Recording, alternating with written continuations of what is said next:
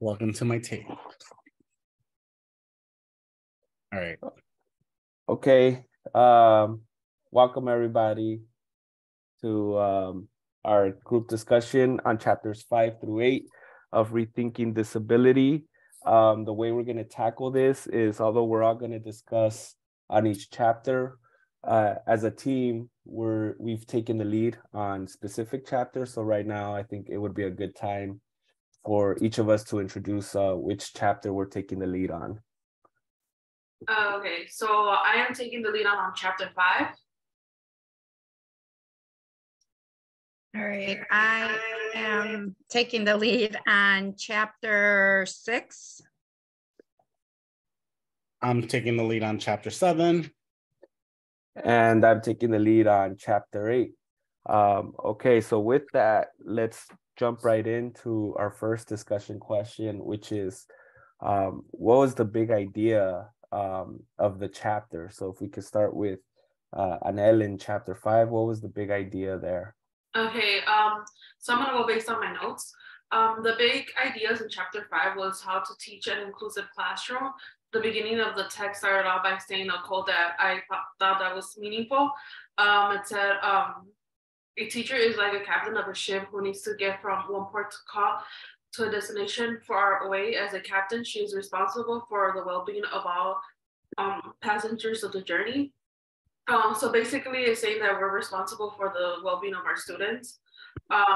This chapter also discusses how teachers can make their classrooms comfortable for places for all students, and ways how teachers can thoughtfully plan. Lastly, how teachers can teach content in a flexible manner. Creating an inclusive classroom culture is extremely important by making sure we know our students well so that we can fit their cultures into our lessons. Also, this makes the classroom environment a safe environment for the students' learning journey. Using UDL, it is also helpful for teachers to plan their curriculum and lessons accessible to all students. This chapter also went over the 7 principles of UDL. So it was like a quick refresher, just to like go back to what each meant.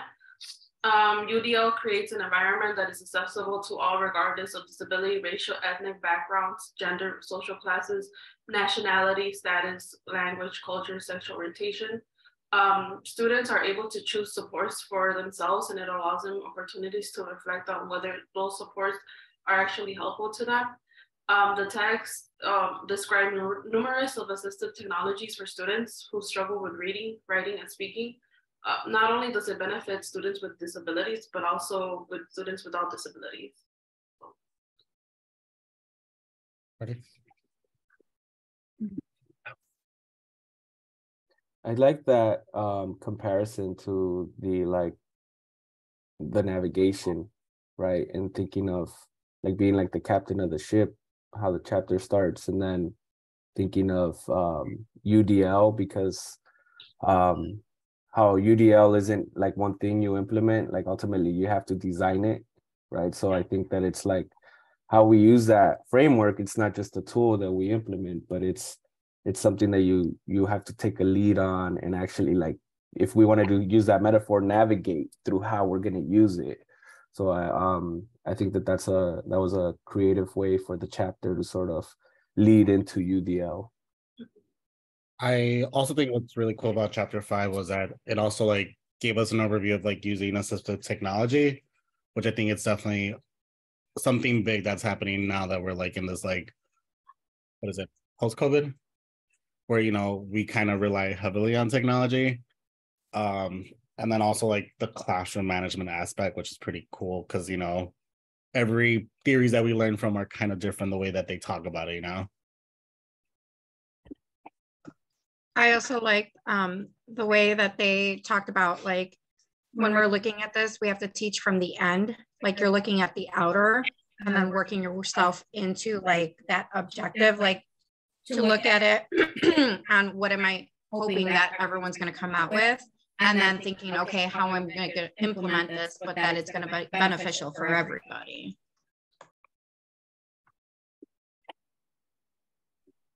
All right. Do we want to move on to chapter 6 and the big idea for chapter 6? Yeah. Oh, can I say one more thing before we go into chapter 6 real quick? Yeah. Okay. Yeah. What I like was the 3 useful tools that they gave us for teaching. So they go into like the Bloom's taxonomy, which goes like with flexible questioning, activities, which is I think as being like diverse learner teachers, I think it's something that we kind of have to think like, what can I do if this is not working with this student, but what can I do to make sure this other student, as well as like with the learning styles, looking at the environment, the sociological, kind of where people come from, psychological, physical, emotional, which like it's so many barriers that we kind of have to deal with as diverse learner teachers, because we don't know our students' story until they're in the classroom with us, and then just having that through thoughtful planning, which I feel like we all do nowadays, and the backward planning, like Susie mentioned earlier. All right, so for chapter 6, I think I like the way that these like chapters kind of align with each other. So it's kind of like breaking down everything. So, we were chapter 5, we talked about the UDL and how you can consider this. And so then chapter 6 is creating that. So this was like the whole lesson plan of it. And then it's like thinking about how we're going to implement this, ways to begin a lesson, facilitating the engagement, bringing lessons to close. We look at how a lesson should be seen and thought about. It's not just the setting, like we're looking at instructional objectives. We want to see social objectives as well, like taking turns, sharing responsibilities, things that you normally don't think of that should be in a lesson plan you're not, or at least you don't think, oh, okay, like we need to put like social objectives, but things that you're doing, like when you're putting in groups, those are part of those objectives. If you're considering having this be an individual, pairing them, or, going by depending on groups. And then as you go through, also behavioral objectives in the class or individual, it would be like generating questions with modeling and then adding the prior knowledge to the skills to be demonstrated. And then having kids being engaged with questions. When you're explicitly introducing something to students with a meaningful engagement, the opportunity for clear expectations of content and material with student engagement. Let's see, knowledge and ability. Also then being able to determine, demonstrate the knowledge and the ability to know if that lesson was, if it was understood. And then reviewing the lesson with target information and student connection. So it was a lot of like considerations of how you're going to place this in your lesson plan, and then ways to set it up so that you're thinking, okay, we're going step by step, and how I should think about where I'm putting all this information, what I want from this information.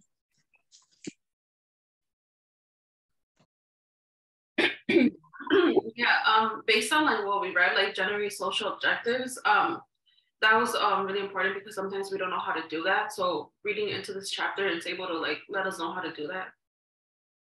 Yeah, I also found kind of like like how they put the art of lesson planning, which I think, going back to like all of our experiences, the way lesson planning is done through our mentors is so different, which each residency that we have, like one might plan this way while I plan this other way, but then kind of having understanding like those elements that the book gave us was super, like, it just clarified a lot of things.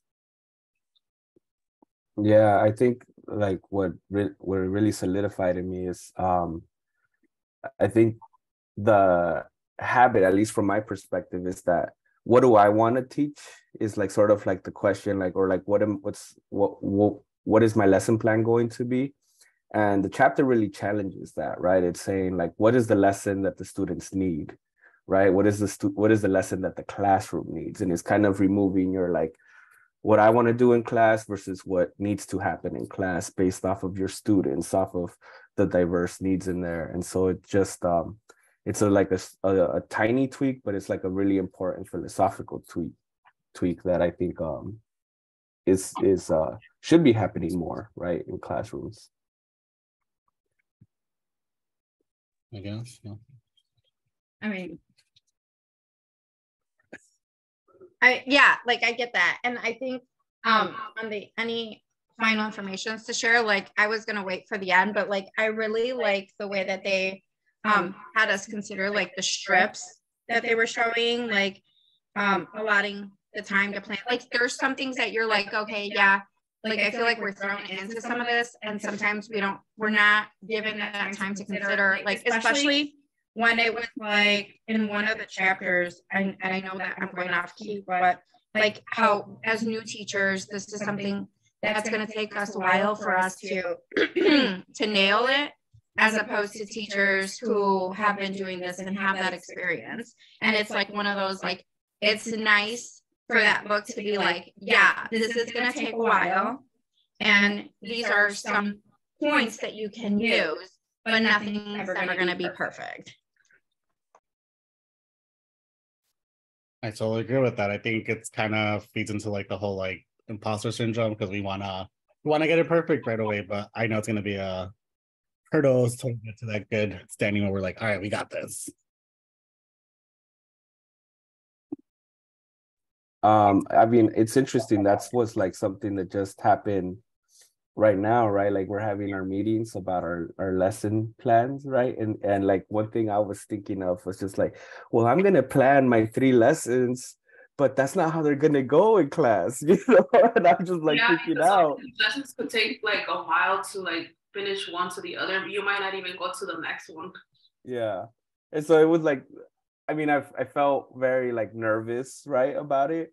But I really like what Susie said, that it's like this stuff is gonna take a while to like nail it down, and there's gotta be that flexibility, and it kind of puts me more at ease. It's like, all right, we're gonna make a good plan, but then also like what happens, and you gotta adjust to it, and it's good. That's kind of like the challenge, but also like the gift of creativity that you have in the classroom.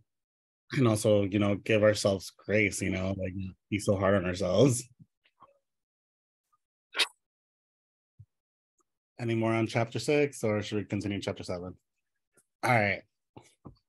Showtime. So for chapter 7, essentially the main idea was, what are some like various ways we are able to assess our students in an inclusive classroom? Kind of gave a little bit of a rundown on every type of assessment, which is super interesting, because there was some that I was like, I never really thought about this. Like, you know, like using like logs and journals. You have project-based learning, authentic assessments or performance that are like, you know, formal or informal, which is something that we kind of hit on, you know, through the courses that we had. But also, like, you know, one thing that I didn't know was like error analysis, and I was like, what is this? I never heard of that. As well as like using norm referencing tests, criterion referencing testing, or even just a standard to get us a baseline of like how our students are doing, and like what ways can we take this when we are trying to help them out to develop that skill.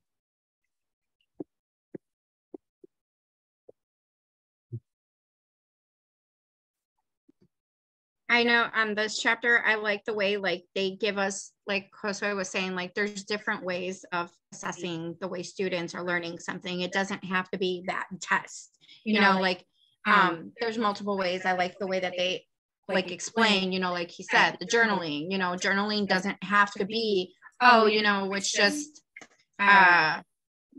paperwork to get done. Like you can get a grasp of what students are understanding just from journals, because it's something that is not like, oh, you know, you have to do complete sentences or everything has to be perfect. It's just grasping the knowledge of what students learned that day. I like the way that they talk about the error analysis, you know, knowing that from these assessments, you're able to determine, okay, now I need to tweak something so that way I can have them understand this. But I have this data to show that maybe it wasn't the way I intended it to be. And so then you're able to modify something. It was a lot of like assessing and seeing different ways for it to be assessed. Even like with the observations, like those are informal assessments as well, you know, as you're observing students doing whatever they're doing. If they're working in groups and you're just observing, you're hearing this, that's a different type of assessment. So that was pretty interesting to see different ways. I think another thing that also really popped up that I think I forget as like, you know, lesson planning, as like doing those rubrics, that I forget. I'm like, oh yeah, we got to do a rubric, because it's kind of like our baseline on what we're assessing. And I really like how detailed it went, and kind of like tells you the why, or like the theory behind it, where you're like, okay, this makes way more sense. Before I had this perception, I'm like, okay, I got to just do a rubric because I need like a grading baseline. But it's like, no, there's more to it, where it's like a helpful tool to help me understand my students' development a little bit more. Yeah, and also the rubrics, if they're like scoring low or doing like really low, you could go back and like help them out and reteach what you did in the lesson. So I feel like that's why the rubrics are also helpful, not just to like make students feel bad that they're not knowing what they're doing. So like we could go back and just help them out more. I also thought like reading that chapter, just one thing that popped into my mind was like the portfolios as assessment. And because I remember in elementary school doing portfolio, like I'd have like my little art projects and like my sentences, and at the end of like a unit or at the end of the year, I got my little folder that like I designed the cover of like all my work, and I remember feeling like proud of like, wow, look at everything I did. And then as I got older, like those became less and less things that we did. And I'm thinking even now, like in this class, like we're doing our PTA, right? Like that's kind of like a portfolio of like our work throughout the class. And so I was just like, I remember seeing that, and I'm like, you know what? There's a part of that I liked, because it wasn't just an assessment of my knowledge, but it was also like a part of like, oh wow, I did all this work. And I'm like, I want to integrate that kind of assessment more in my class. I also wanted to, one thing I really liked about this chapter was how it began, and it's sort of with this question of if you teach, like, right, like the question is something like, if you teach but the students don't learn, did you teach, right? It's something like that, right? And I thought that was such a like, I don't know, I like, what do you guys think about that question? Like I read it and I'm like, that's pretty deep philosophical question. Like, did you actually do the job of teaching if the students didn't learn? What do you think?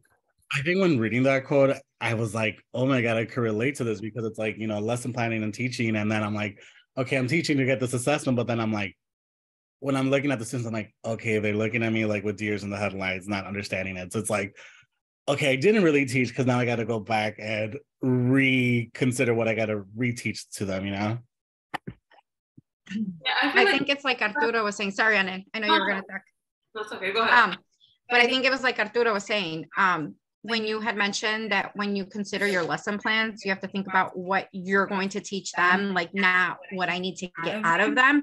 And I think that's that whole point. Like, and it's something that we really don't think about, because we're told like, you need to teach this, but we're really not thinking about our students at that point. Like, we're just like, oh, okay, I need to cover this, I need to cover that, instead of like, okay, what do my students really need out of this lesson?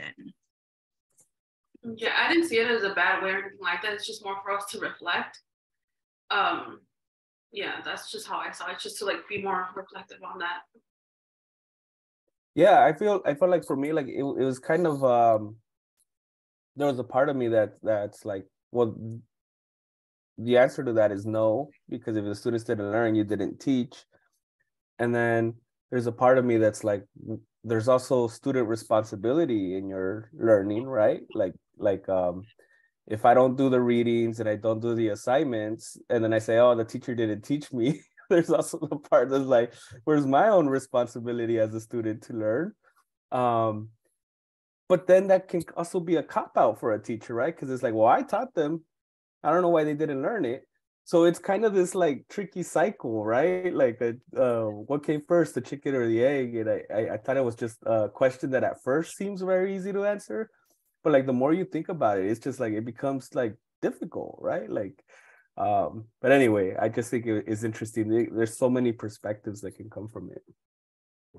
I think also what I really stood out for me was like kind of talking about, they talk about like special education teachers using like the deficit-based criteria before, and now it's like looking at it from a strength wise. I'm like, okay, so it makes more of a positive impact on our students rather than making them feel like poop.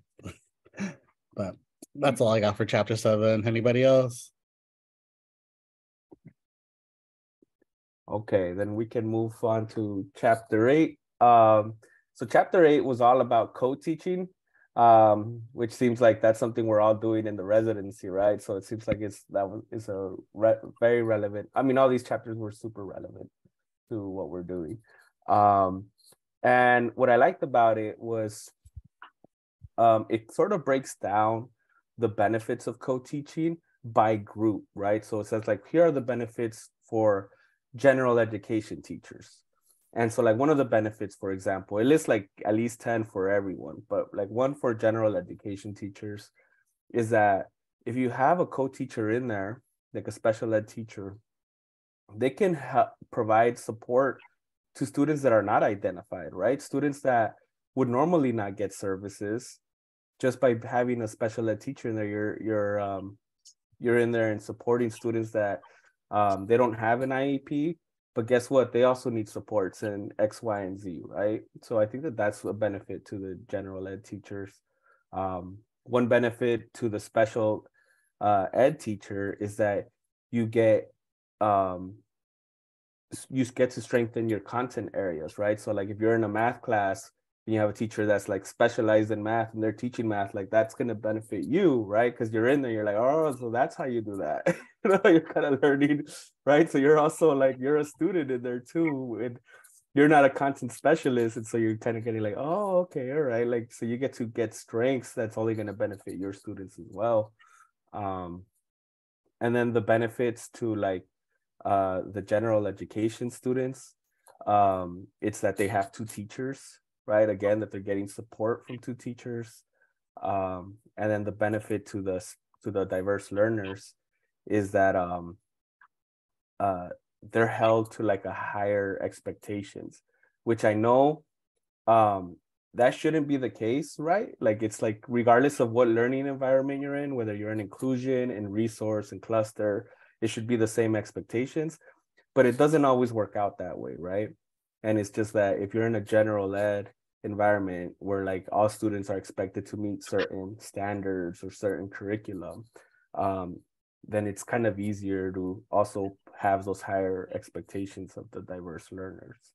And I know we're not going to do that, right? Like if we're in a resource room, we're still going to hold them to a high expectation, but it just makes it easier. So that's a benefit for diverse learners. Yeah, sorry. You could totally relate what you mean about like the whole like becoming familiar with like a whole new concept, because like they switch my classroom, so it's like I'm in this co-teaching class of computer science and I have no idea what it is, but I'm learning what the students as they go, which is super interesting. And I'm like, oh, maybe one day I'll be able to do data and analytics and all that stuff. Yeah, for sure. I'm like that with math, right? Like I'm just like even like the 6th grade math, which is like I think like, oh, I should know that, like, but it's been such a long time since I've done. It's like how do you do this with, how do you turn a fraction into a decimal and then divide it, and like something that's like I knew how to do, but I haven't practiced it. Yeah, and the ways how they teach these math lessons is like completely different to what we were taught. So it's just like it confuses us a lot. Yeah. The other thing the chapter does is it kind of talks about the stages of co-teaching. So like how in the beginning, it's kind of like 2 teachers. It's kind of like, feels like the awkward like dating stage, like you're getting to know each other. And it might not work great at the beginning. And it kind of goes into the history of how like teachers are used to just like, they run their own classroom, the door closes. It's a solitary field, right? You're in there, you're in charge, and all of a sudden you put 2 teachers together and it changes that dynamic, and it can become challenging at first, but then eventually you can get to like then going through like the collaborative stage is like the 3rd stage, right, where you're planning together, where one teacher finishes and the other one picks up right where they finish off, and like that's the goal towards getting to that. And then lastly, it talks about the 6 models of co-teaching, right, which we remember. We've gone over them in other classes as well, right? But it's just like the one teach, one observe, right? Like the station teaching, right? So it kind of goes over all the 6 models of how to co-teach. And that's kind of the what chapter 8 was about. Definitely gave a lot of good information, especially because, starting next year, we don't really know what kind of setting we're going to be, and I think it's good to have all these tools to like have that understanding of like what it could look like. I think like, yeah, that was one of the biggest things. Like the book was saying sometimes you're like tippy-toeing into the classroom, especially in the beginning, because you don't know. Like I am always worried about stepping on toes because it's not your classroom. So as the book was saying, like, you know, special ed teachers always feel like they're alone. Like we're out here fending for ourselves, and you're coming into a classroom in a shared space, but that space technically isn't your space. So then you're coming in and you don't know how this teacher, like you can be lucky and get that teacher that will collaborate with you from day one, but then you have that teacher that it's going to take some time and you don't know where you're placed at. All right, we got about 10 minutes, y'all. Sorry. All right, so let's get to the second question. So that's kind of like, how have we seen these chapters in our workplace? Like what connections can we make in our workplace? Yeah, for instance, for mine,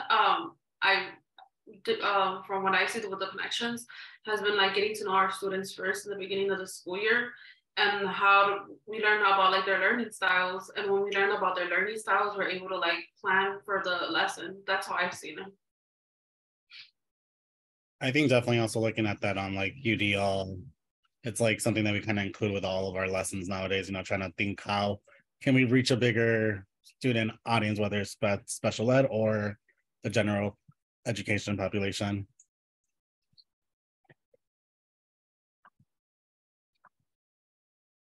One of those. Go. You're not, I don't think you are. Okay. I think one of the biggest things, like each one, because we are pushed into a daily thing, like we get the aspect of it all. Like we get the view of how a UDL lesson should be, the way it should. So we get that from class, and then into our work, we kind of like go, okay, we need to kind of change it up, do it this way, maybe do it that way. The lesson planning as we're going through creating our lesson plans and then like perfecting it as we go. We're getting that experience to be able to know what we want to put into our lesson plans.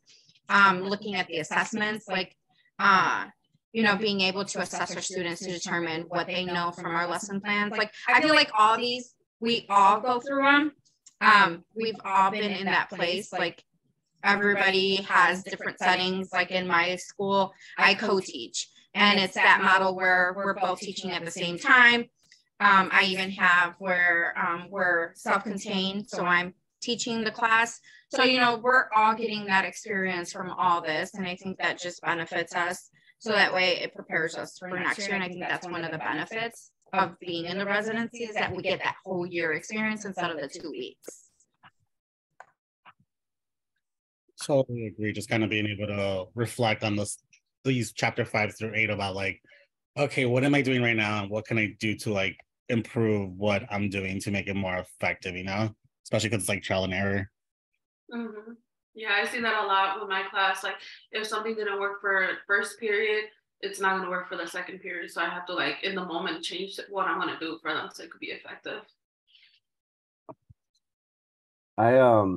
What I see it also is like just the different stages of co-teaching, right?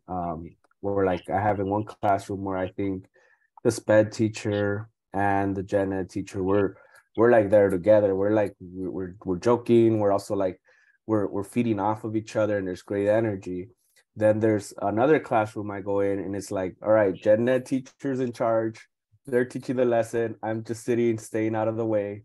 And then once the students get their independent practice, that's where I go in and like help, you know, support the diverse learners. But that's kind of like that beginning stage.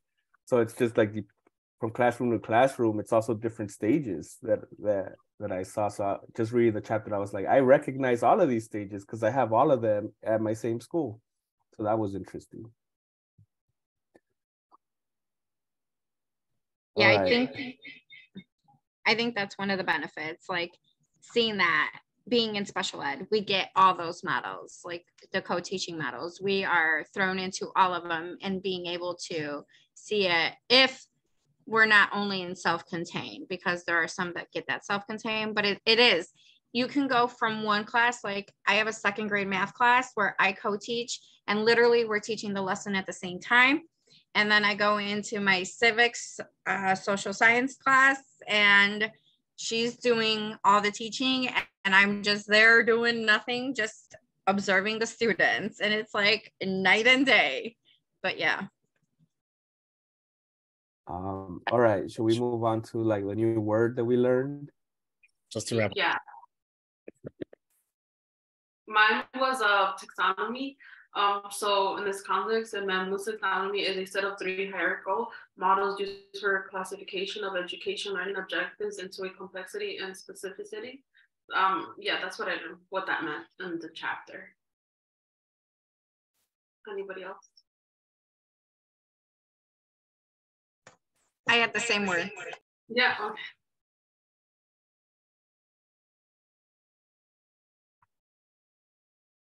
For me, it was the word that Are we talking in general or for each chapter? I think just in general. It doesn't matter.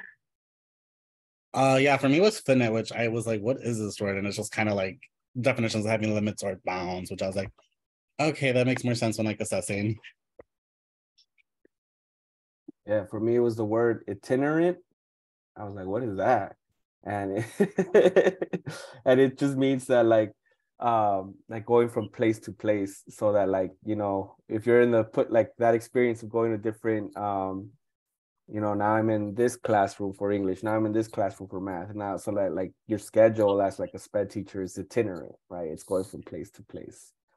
All right, then I think we've reached our final questions, which is just, would we recommend our chapters? Yes, because it shows the importance of UDL and how we use it in our lessons and stuff like that, and how our classrooms should be set up as like, so we could create a safe environment for our students. And it just doesn't mean writing like cute little words on the walls. It's also like making the students feel comfortable being in your class. I would also recommend it because it breaks down what a lesson plan should, not what it should have. I don't feel like it's what it should have. It should be what you should consider putting it into and how you should look at it. So like the way you're going to develop it, it gives you like steps and processes. So like you can rethink, okay, like this is what I should be considering when I make my lesson plan. I think definitely chapter 7 is really great. I think especially as special ed teachers, you know, we definitely need to know the different type of assessments to do.